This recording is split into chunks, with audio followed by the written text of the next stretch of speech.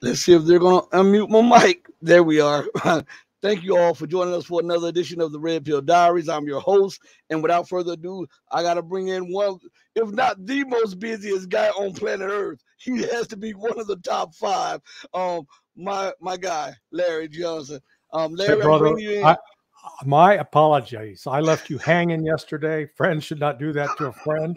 Didn't do it intentionally. I'm old. For some reason, it didn't get put on the schedule. It's cool, Larry. And then as soon as I see your email, I go, "Oh my God!" That's why my forehead's flat, because I keep smacking myself in the forehead.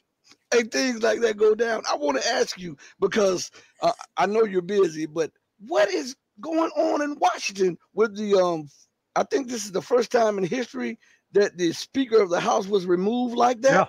Yeah. Hey, McCarthy didn't keep his word. He promised these Freedom Caucus Republicans that he would bring clean appropriations bills before the House, that they would never again get forced into a situation where they had all these appropriations mashed together into one continuing resolution, because that's the most corrupt practice there is. If you do it that way, you can hide billions of dollars, steal billions from the American people. And Matt Gaetz and Nancy Mace and others, McCarthy broke his word. He lied. So they said, okay, we ain't taking this anymore. You're gone.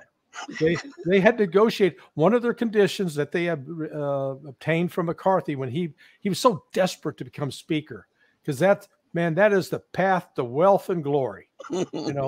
You get to be at the front of the line for the food handout. And so he sold his soul and left that as it was like a ticking time bomb that they could set off any time if he failed to follow his word. I posted the letter that the Freedom Caucus sent him last week, I believe it was.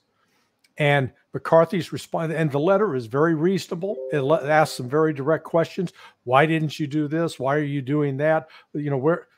And McCarthy basically said, "Hey, Freedom Caucus." Yeah, that's what he did. And now he's going, "Oh, I'm shocked and amazed that they're going to try to get rid of me." Well, dude, pick the fight. The people he picked the fight with are not the people who are financially dependent on him. So, Lyndon Johnson, who first really perfected the art of building influence in Congress, in the House of Representatives and then the Senate, by establishing political action committees, raising money, becoming the bank that everybody else had to come to. And so by virtue of getting everybody else coming to you for money, you become the man. And, it's a little bit like, he's pushing methamphetamine, and these guys are all hooked on it, and he's the supplier. Well, that's what Kevin McCarthy became. McCarthy was the chief fundraiser. He was the guy. He would funnel money and key leadership posts and committees to these people that favored him, and would punish those that didn't. Well, it all came to a head yesterday, and he's gone. They booted him. Do you think he felt that he was untouchable now that he was the Speaker of the House, the third most powerful person in America? Yeah. I mean, he thought, being in Washington, it's like being up on Mount Everest, get up so high that you lose the oxygen, you lose the ability to think. That's what's going on here. He got his head up in the clouds and just got cut off from the oxygen supply, and started, really believing that he was somebody. I mean, just as an example, you saw the acting speaker, the speaker pro tem, he's called, a guy named McHenry, I believe. First thing he did upon getting the gavel, he told Nancy Pelosi, "Hey, that office you have here in the Capitol, get your bony ass out." Tossed her. You got to ask the question, why did she still have an office in the Capitol, a favored spot, when she wasn't even in leadership anymore? Because you could bet your mortgage that if the shoe was on the other foot, she would toss Kevin McCarthy in a heartbeat, or any other Republican. So it's like, guys, if you're going to play hardball, play hardball, but don't show up expecting Nerf balls, you know. And that's been the Republicans' problem in part. They're corrupt, and McCarthy sort of embodies that corruption. Well, what does this how would this affect America's foreign policy, especially in the Caucasus, because we see that the United States is pushing hard to realign Armenia to the detriment of Russia and Turkey? You know, the United States is like the most annoying mother-in-law in the world. You know, the crazy lady that's always trying to tell you what to do. You know, she's sitting there chugging a bottle of vodka, smoking 3 packs of cigarettes, and she's telling you to stop drinking and stop smoking. Yeah. Okay. And she's spending every night at the casino blowing money out and then telling you you need to be fiscally responsible. That's the United States. The United States has been this out of control force in the world over the last 20 years in particular, where we go out and we kill more, we stir up more mayhem, we cause more disruption than any other country in the world.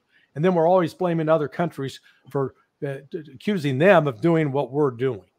That's what, you know, and I'm just getting more fed up with it by the day. I mean, the hypocrisy, because at the root of it, what is involved is what we're seeing with Hunter Biden. This is about U.S. favored people getting access to money overseas. You know, we'll have the right political connections. We'll hook you up, but you got to pay us.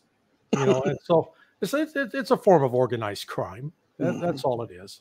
So this upheaval right now, it is going to change the face of the House. You're going to have a House leadership that's going to have to be less compliant with the Biden administration. Now, some will say, well, what about some of the Republicans may opt to say, okay, we're going to bail, we're going to abandon the Republican Party, will line up with the Democrats and join them and put Hakeem Jeffries in charge.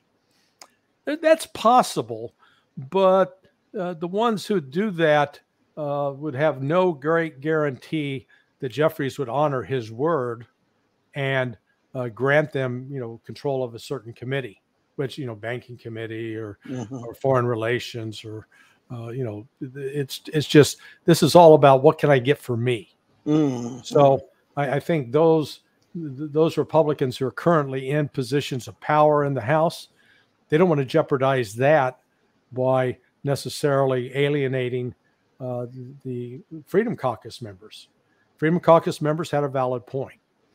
And so I think the odds are right now that you're going to see Steve Scalise or Jim Jordan as the most likely front runners.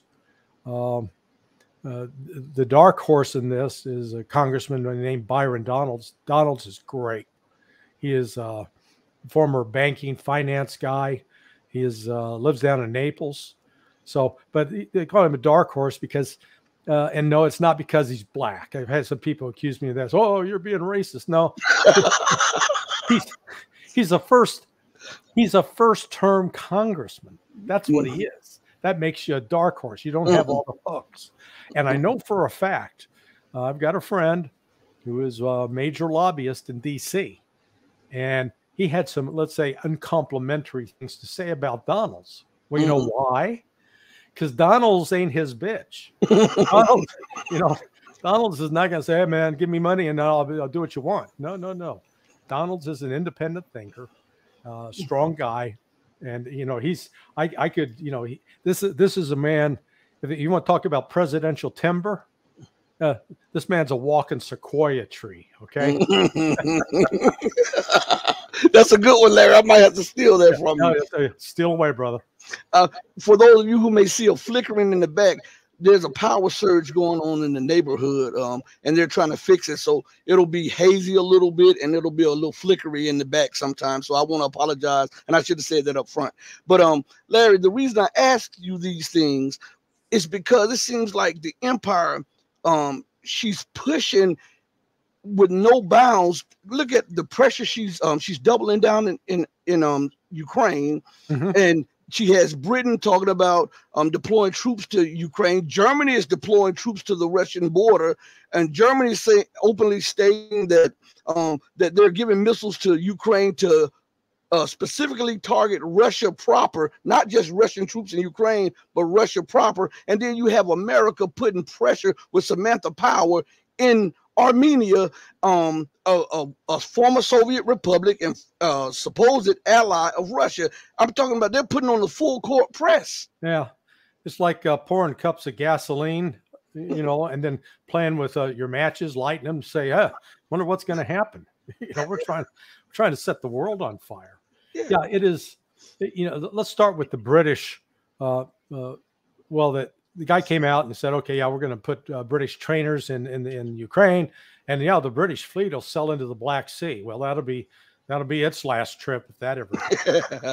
And then very quickly, Rishi Sunak came out and said, oh, no, we're talking way down in the future.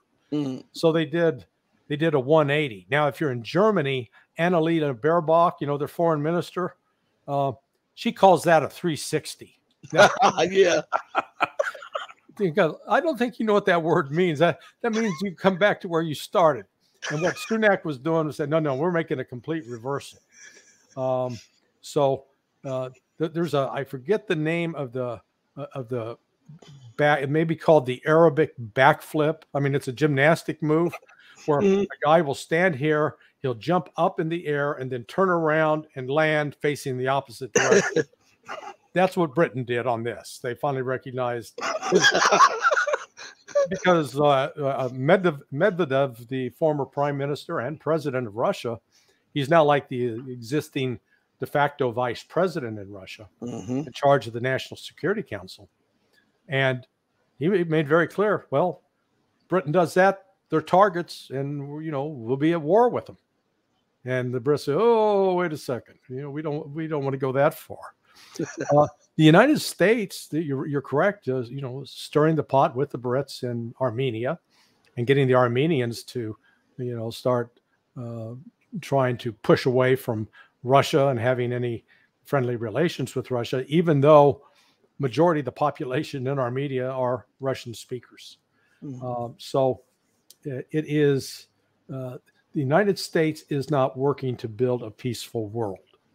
We need to have enemies in order to keep our economy going. It's that simple. As long as we got an enemy out there, we can justify, we got to pour more money into the Defense Department. And, you know, on that point, all the existing candidates running for office are wrong, from Donald Trump to all of the Republicans to Joe Biden. Well, right now our defense budget's in excess of $850 billion, headed towards $900 billion, $1 trillion. And when you recognize the amount of money that we've been wasting overseas, and you look at the horrors that are going on in our inner cities in particular, I mean, Black Americans are suffering more than any other racial group in the United States because of these policies. And yet they've continued to embrace, you know, the Democrat leadership. And candidly, it wouldn't help if they embraced the Republicans either at this point, because, you know, nobody has come up with saying, let's make it a priority that every child who enters school will be proficient in math and reading by the time they leave high school. You know, because if you can't read and you can't add, you can't be an independent soul. And we want to, you know, we're looking to make, you know, men and women who are proud and independent, not dependent.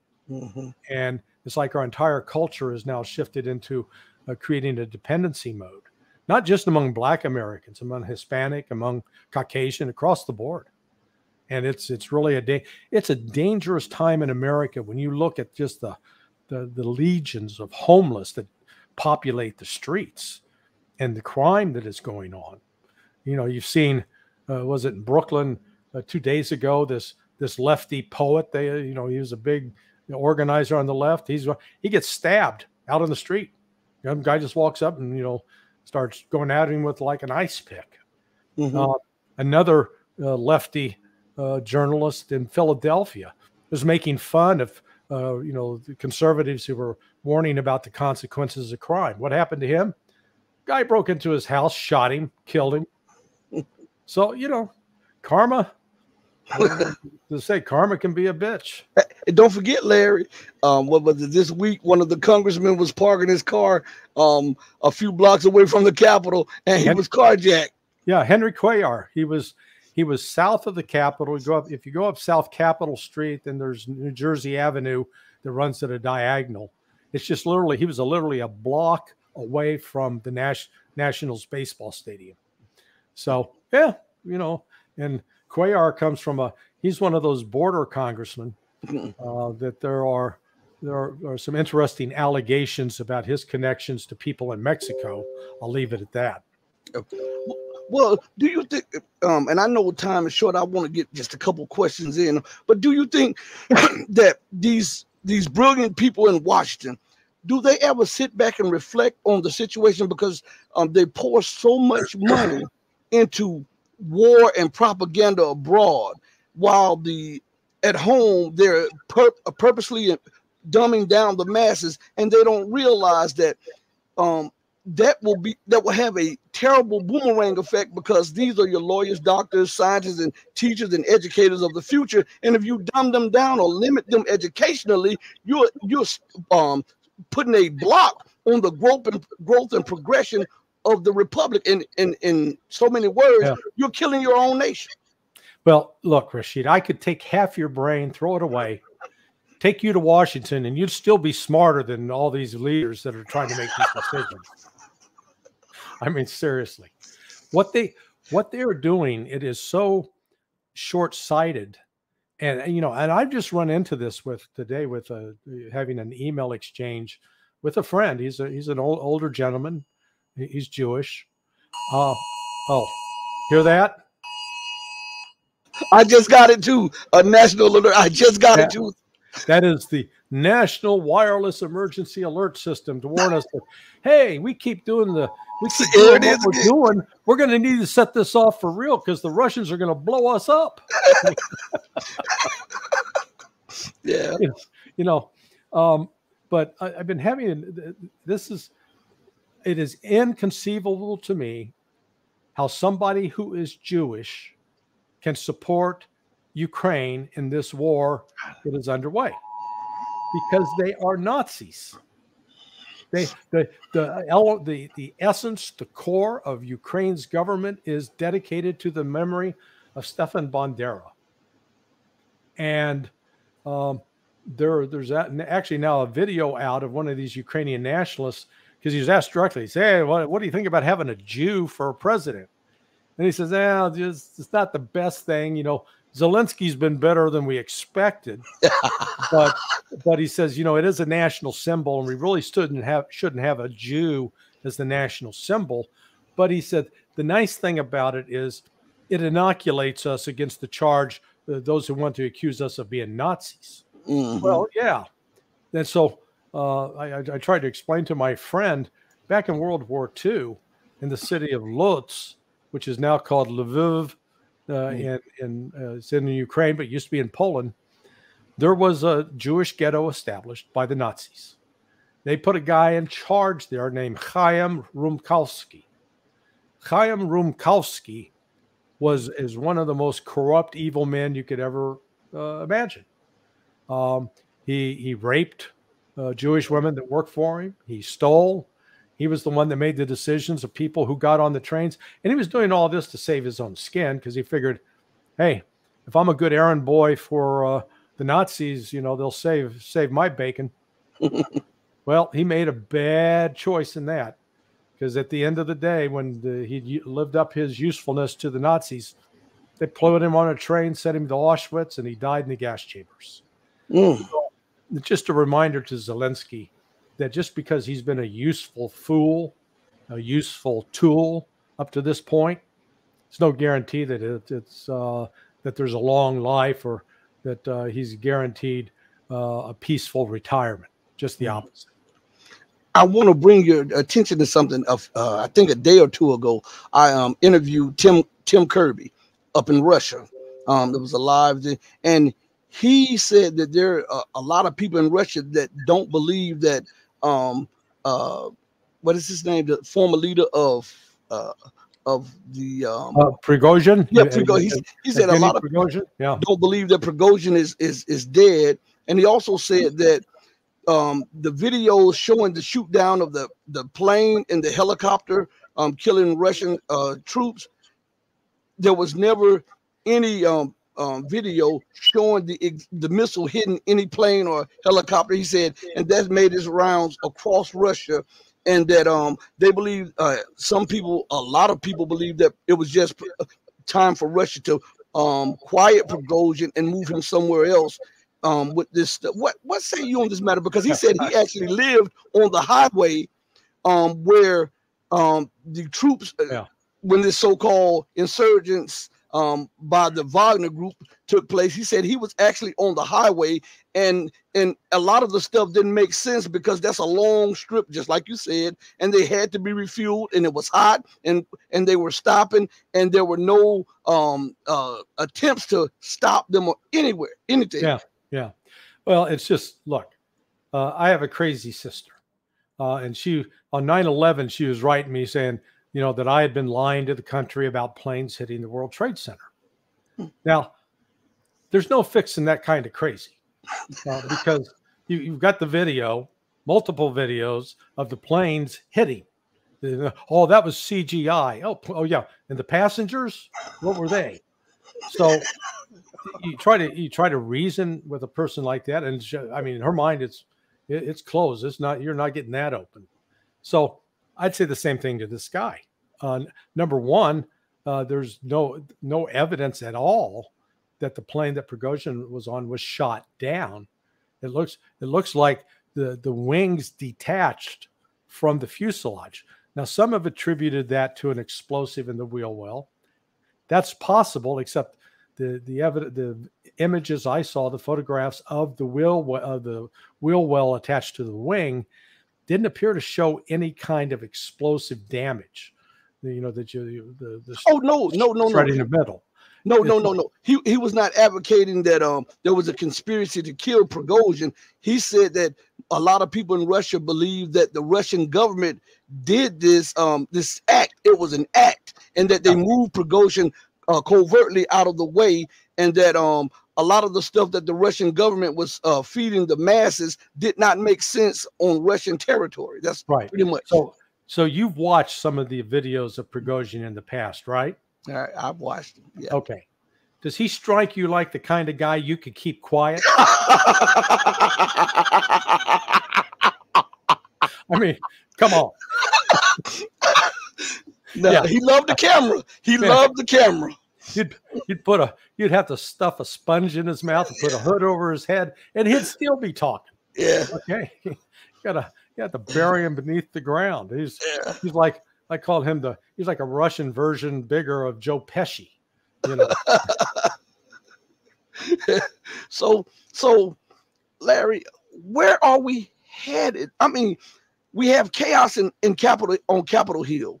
We have, it looks like a faltering plan to reassert American dominance globally. We have America in a debt spiral, the likes of which no nation has ever seen, and yet she's doubling down on failed policy, and she's antagonizing the very nations that are responsible for buying her debt. How is that sane or rational? Yeah. So what you're looking at, we're in a Lamborghini. We're driving 150 miles an hour down a straightaway, and there's a brick wall at the end, and we're not braking. So that only ends one way, with a terrible crash. I mean, it's just you know, it is unfortunate. I don't see nobody's taking their foot off the accelerator. Right. Yeah, I mean, that's the thing. You'd say, you know, we're starting to see elements of that in terms of the leaks that are coming out. You know, the State Department document that leaked this week about the corruption in Ukraine. I mean, it was very severe, and they're trying to impose conditions on Ukraine for receiving future aid that will make it impossible for them to steal and it's going to certainly take the enthusiasm for the war out of some elements in Ukraine. But you still, I think this upheaval in the House of Representatives, it's not going to bring an end to the funding, but it's going to force a deal in which money is appropriated to deal with people like in Ohio and in Maui, Hawaii, who suffered that devastating loss, and along the Texas, Arizona, New Mexico, California border with Mexico to deal with the flood of illegal immigrants. And then there'll be some money for Ukraine, but not as much as before. So we're starting to see the weakening on that. But it remains to be seen whether Congress is going to take any kind of action to really stop this flood of illegal migrants coming across the border and deal with the human trafficking and the drug trafficking that's just destroying our cities. I mean, we're losing 100,000 plus a year now from drug overdose. So we're losing almost, in 1 year alone, we're losing twice the number of soldiers, sailors, Marines that died in Vietnam over a 15-year period. So, it's just the numbers, they're off the charts as far as what America is accustomed to seeing. Last question before we let you go. Hey, I want to tell everybody this guy lends me his time. He's one of the busiest person on YouTube and out there, period. But I really appreciate the time that you lend to us, Larry. Anytime. I'm always appreciate the chance to be with you, Rashid. I really appreciate it. I want to say, what do you think is going on in the minds of Medvedev, Putin, and the Russian National Security Council, and what will be their response for the antagonistic approach of NATO? They've transitioned from more than a year ago.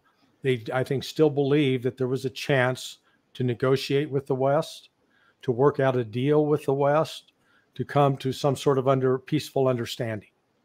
I think they now have come, again, Annalena Baerbock, they've now come 360. No, they've now gone 180, the opposite.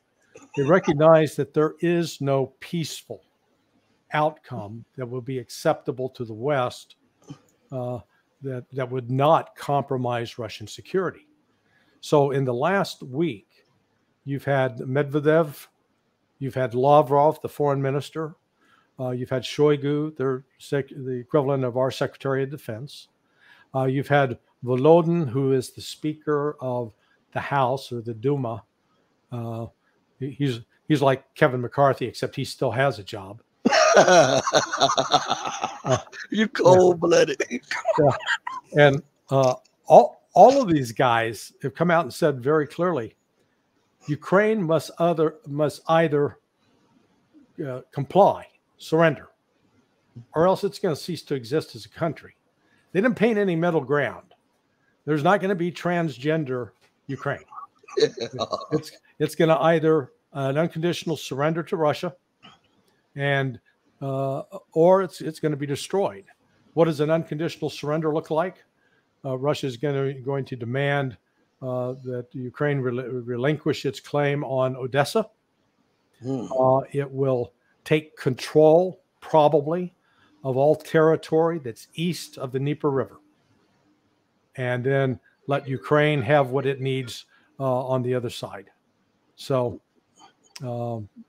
that's, I think that's where we're at. Well, that's a mic drop moment. Thank you, Larry. I'll send you a copy of the video in a few minutes. Thank you so much for joining us and giving your time, man. We really, really, really appreciate it. Anytime. And again, my apologies for leaving you hanging yesterday. It's all good, man. It's all good. I'll talk to you later. You're a generous soul. Later, brother. All right. Everybody, thank you for joining us on another edition of the most powerful platform for truth, none on the web. This is your platform for information, for empowerment, and for education. This is the Red Pill Diaries. We're going to try to come back later if time permits and do another live stream if time permits. We hope that you join us. Hey, support the channel in any and every way you can.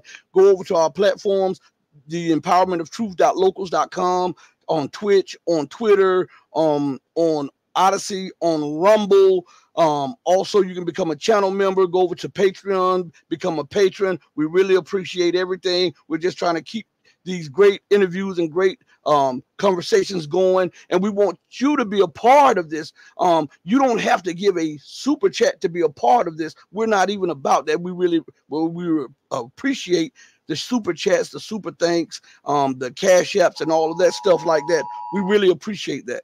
That keeps the channel going, that keeps us motivated, that keeps us hungry. But I want people who may not have it or may not be able to spare it at the time to also have a word. So that's why I highlight everybody. I try to get everybody in there, because we're all striving to be upright in this downtrodden world. And your opinion matters just as much as ours. On that note, know that I love you if you love truth, but know that the love of the true and living God will always love you better. Until we next speak again, stay strong, stay true, but above all things, stay righteous. Hey, mama, your baby boy loves you more than life. Deuces, everybody. Thank you so much. We're out of here.